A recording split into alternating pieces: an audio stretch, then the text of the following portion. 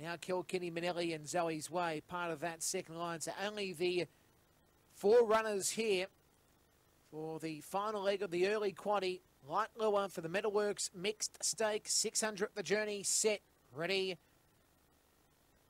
Racing, Zipping Jazz began fair, Kilkenny Manelli speed, Worry Less the third and Zoe's Way. It's Kilkenny Manelli leading, Zipping Jazz on the outside, goes to the lead. Kilkenny Manelli sits in second, Worry Less and Zoe's Way. Under 350 to go, it's Zipping Jazz still leading, Kilkenny Manelli in second, Worry Less and Zoe's Way. Well, Zipping Jazz is high balling in second spot, Kilkenny Manelli, Worry Less and Zoe's Way. Zipping Jazz, it took control by about 8 lengths on Kilkenny Manelli alongside Zoe's Way, Worry Less. It's Zipping Jazz clear, wins the prize. Kilkenny Manelli second, third in Zoe's Way, Worry Less in 4. And race 4 sees the time of 35 and 5.